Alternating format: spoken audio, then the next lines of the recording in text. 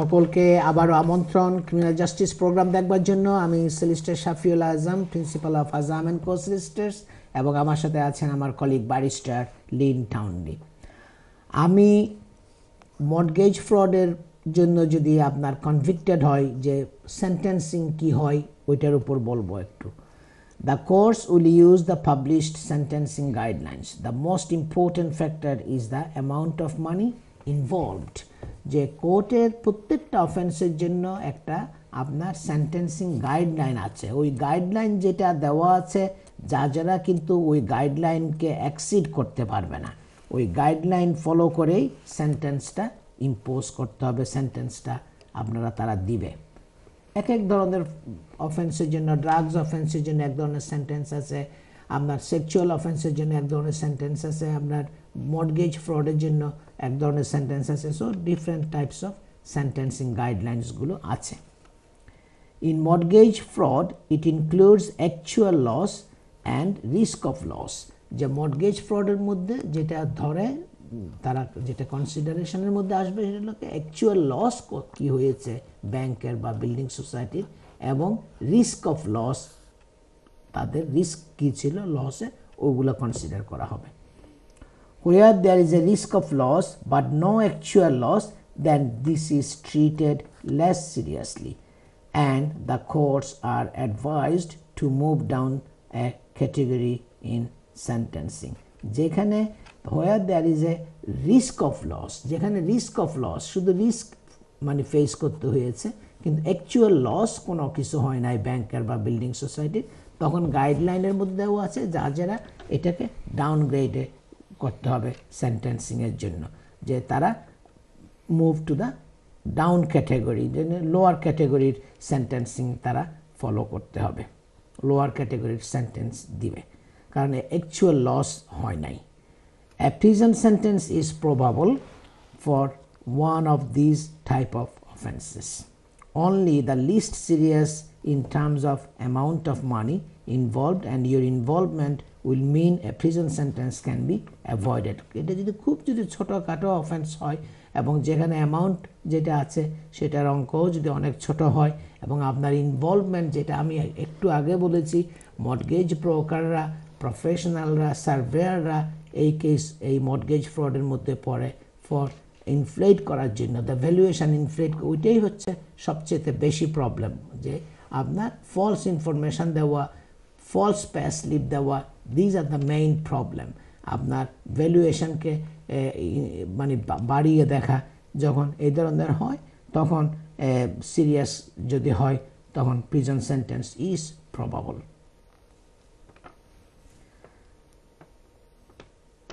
যদি মনে করেন একজনের রোল যদি মিনিমাম হয়, যেখানে তার রোল অত বেশি ছিল না, সে শুধু অ্যারেঞ্জ করেছে, যেখানে অ্যাপ্লিক্যান্ট মর্টগেজের জন্য তার রোলেই মেজর রোল ছিল, সেখানে ওইভাবেই কোর্ট কিন্তু কনসিডার করবে কার কি রোল ছিল, ওইটার উপরে ডিপেন্ড করে সেন্টেন্স দেওয়া হবে।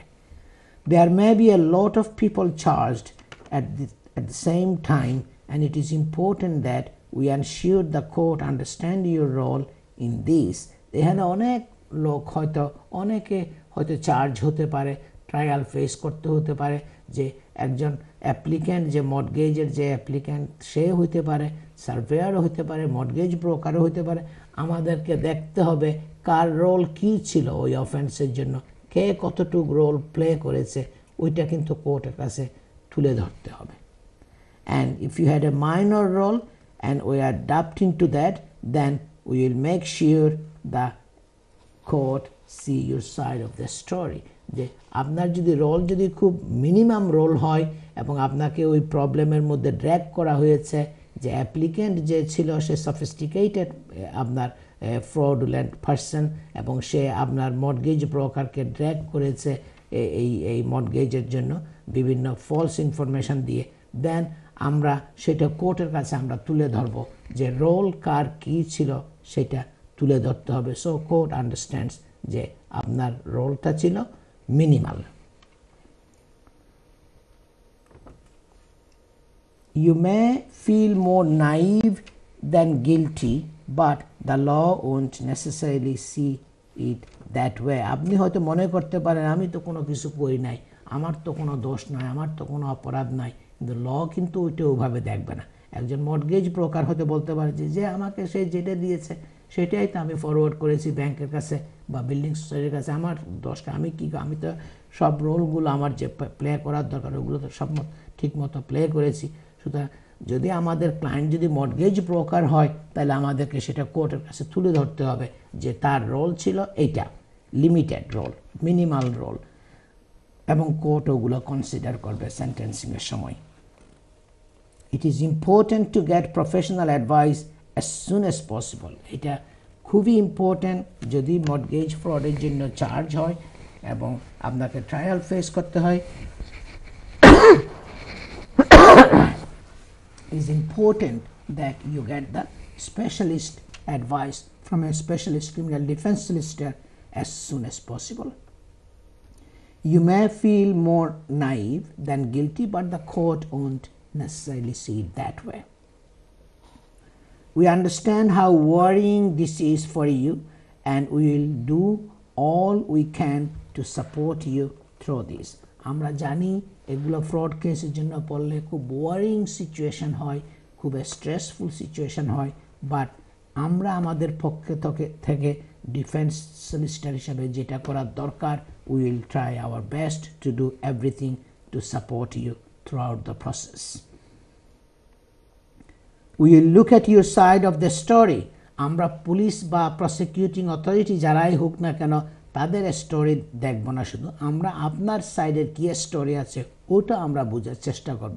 আমরা we will listen to your side of your story. We appreciate that it can appear that no one is listening to your side of the story. এটা হয়তো হতে পারে আপনি মনে করেন যে আমার এই বিপদের মধ্যে আমি পড়ছি, আমার এই সব সমস্যার মধ্যে আমি এখন ফেস করতেছি ট্রায়াল, আমার সাইড কোনো কেউ শুনতেছে না, but the people who will be your lawyer, the আপনার criminal defence solicitor, specialist solicitor আপনি যদি এনগেজ করেন, they will listen to your side of the story. We will be on your side. You will receive good personal service at all times. যে যদি ফ্রডের জন্য charge করা হয়, drugs অফেন্সের জন্য charge করা হয়, মানি লন্ডারিংয়ের জন্য চার্জ করা হয়, you need the specialist solicitor যে আপনাকে পার্সোনাল সার্ভিস দিবে, যে আপনার টেলিফোন কলকে আনসার করবে প্রম্পটলি এবং will put you at is at all Times through out the proceedings. আমি পাস করব আমার কলিগ ব্যারিস্টার লিন টাউনলির কাছে to talk more on fraud, please. Yes, I'm just going to be able to do a very quick overview because I'm aware of the time. A really quick overview about confiscation. Confiscation it's a very broad and a complex topic, so I'm really only going to be able to skim over the initial aspects of confiscation procedures. So confiscation orders can be imposed on a defendant, and we're now into talking about people who have been convicted. So this is the final stage, as it were, potentially in all fraud proceedings, if certain conditions are met. So confiscation orders can be imposed when basically there's a number of conditions under statute that are met.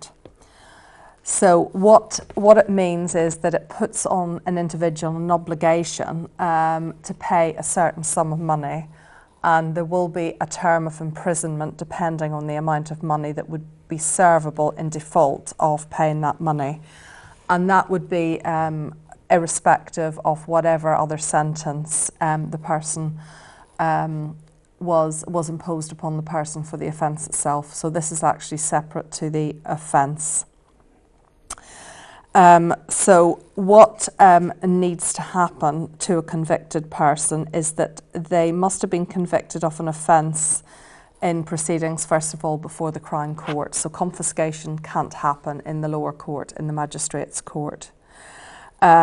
So either dealt with in the Crown Court for the proceedings or committed from the magistrate's court up to the Crown Court in respect of the sentence at the end of the proceedings. And the court must believe that it's appropriate to proceed down the road of making a confiscation order, and the prosecutor must ask for that as well.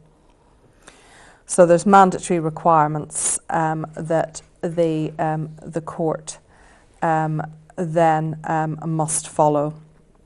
The whole idea behind confiscation is to strip defendants of proceeds of crime, and the confiscation regime is very draconian, and it can place quite draconian measures on both that affect both defendants but also their family circle. So, for example, the marital home may come into consideration potentially as being something that can be confiscated under this regime. So there's a number of stages that need to be gone through by the court. Again, I can only just skim over these in the time available. But first of all, the court has to decide if someone has a criminal lifestyle. And if they don't have a criminal lifestyle, the court can still decide that someone has benefited from a general type of criminal conduct.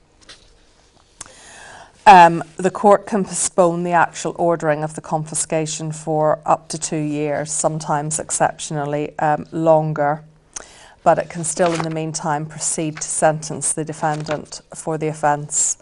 And confiscation can happen even if the defendant gets a minimal or non-custodial sentence, or receives a conditional or absolute discharge for the offence. In considering whether there has been a benefit from the criminality, the court has to deem that there's been, first of all, either a general criminal lifestyle or a benefit from the particular criminal conduct. So what the criminal lifestyle means is that there are certain offences that allow the court to potentially deem a criminal lifestyle. So, for example, if someone has been convicted of offences including money laundering or people or arms trafficking, then a criminal lifestyle can be deemed by the court to necessarily follow from this conviction. And then the offence itself, which has been convicted, constitutes part of a course of criminal activity, or the offence has been committed over a period of at least 6 months, and the defendant has benefited from the conduct which constitutes the offence. So the benefit from the particular criminal conduct has to be at least £5,000.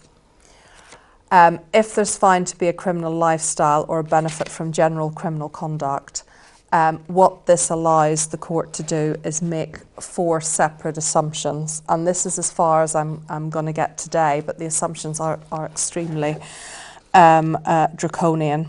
So the first assumption is that any property that's transferred to a defendant at any time after the relevant day, which is 6 years preceding the commencement of the current proceedings for the offence with which the defendant has been convicted. So they can look back, the court can look back 6 years from that day, and the assumption will be that whatever assets during that period are held by the defendant have been obtained as a result of criminal conduct. So in other words, those assets are also potentially open to form part of the confiscation order and be confiscated. The second assumption is any property held by the defendant after the date of conviction has also been obtained through criminal conduct. And the third assumption relates to any expenditure that the defendant has made. So again, that falls potentially to be considered as well, to be expenditure that's met from property obtained through criminal conduct. So in other words, if someone goes on a spending spree after the date of conviction, potentially this money can seek to be clawed back by way of a confiscation order, so it can't be defeated by a defendant who then goes out and dissipates assets. And then finally, the fourth assumption is for the purpose of valuing any property obtained, it will be deemed to be free of any other interests of other parties in that property. So the general criminal conduct refers to all criminal conduct of the defendant, and it's immaterial whether or not the general criminal conduct occurred before or after the implementation of the POCA statute. So essentially you can see from these four assumptions that any attempts to defeat a confiscation order, for example, by spending or trying to get rid of assets or make gifts or so on to third parties or put things in third parties' names, are not going to defeat the statutory assumptions, and the order can still be made relating to assets that have since been disposed of by the defendant, and then they will have to account and make payment for those within the terms of the confiscation order. Failing to do that, then there are various terms of imprisonment that can be imposed in default of payment, depending on what the value of the confiscation order was. Thank you, Lynn. দর্শক, আপনারা শুনছেন barrister Lin টাউনলির কাছে। সে দীর্ঘ about প্রায় 25 বছরের experienced barrister, criminal লয়ের specialist. উনি London ইউনিভার্সিটিতে যারা ব্যারিস্টারি পড়াশোনা করে তাদেরকে ক্রিমিনাল ল পড়াশোনা করান। তাছাড়া উনি আপনার বিগত জীবনে ক্রাউন প্রসিকিউশন সার্ভিস সিপিএস এর সিনিয়র ক্রাউন প্রসিকিউটর এবং অ্যাডভোকেসি ম্যানেজার হিসেবে কাজ করেছিলেন। উনি ইউকে উইমেন ব্যারিস্টার অ্যাসোসিয়েশনের চেয়ারপারসন ব্যারিস্টার লিন টাউনলি। উনি যেটা বলছিলেন, ক্রিমিনাল লাইফস্টাইল যদি অ্যাপ্লাই করে it can go back up to 6 years. আজ আমাদের সময় প্রায় শেষ হয়ে গেছে। আজকের প্রোগ্রামটি আবার পুনঃপ্রচার করা হবে নেক্সট সানডে দুপুর 12:30 থেকে 2। তাছাড়া আজাম অ্যান্ড কো সলিসিটার্সের ফেসবুক এবং ইউটিউব চ্যানেলেও প্রোগ্রামটি আপলোড করা হবে। সবাই ভালো থাকুন, সুস্থ থাকুন এবং সকলের প্রতি আমার শুভকামনা থাকলো। আসসালামু আলাইকুম।